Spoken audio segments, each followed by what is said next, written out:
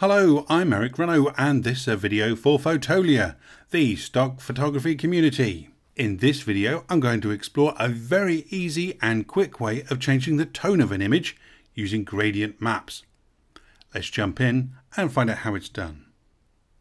So here I am in Photoshop and I've got my image all ready to go. Of course it comes from Fotolia and there's more details up on the screen.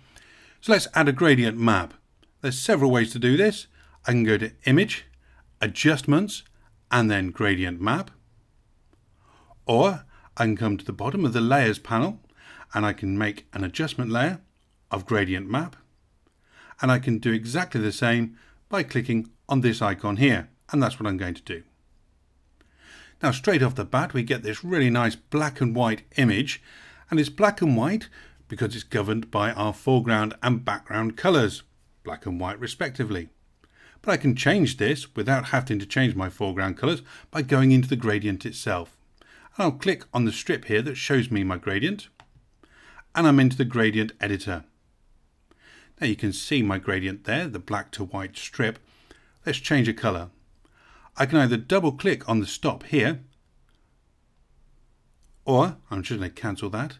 I can click once, invoke the colour tab here and choose it from there, just clicking once. I'm going to choose a nice dark brown, and you can see how that changes the image straight away. It's as easy as that. Now you'll notice there's this little diamond in between, and this is the midpoint between the colours, and I can change this as well. So I can click on that and drag it to the right in this case to make it far more contrasty.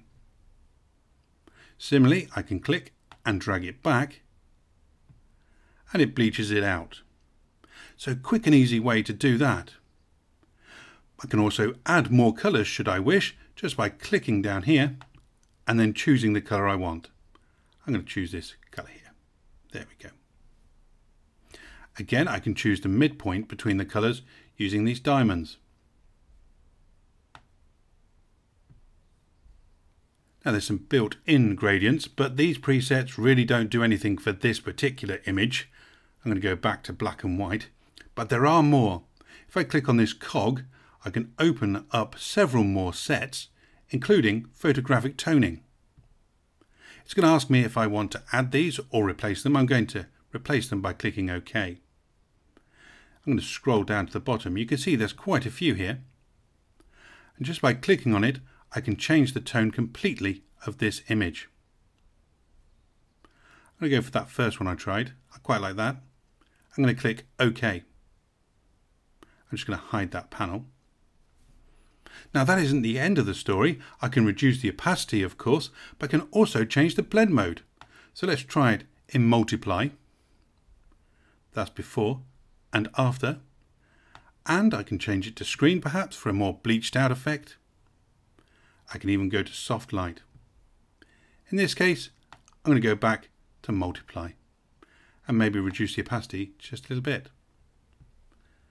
So that's before and that's after. Very quick changing of tone using the gradient map. I'm Eric Renault. Thank you very much for joining me here at Fotolia. Don't forget to check out the rest of this series and to subscribe to my channel on YouTube. I'll see you next time. Bye bye for now.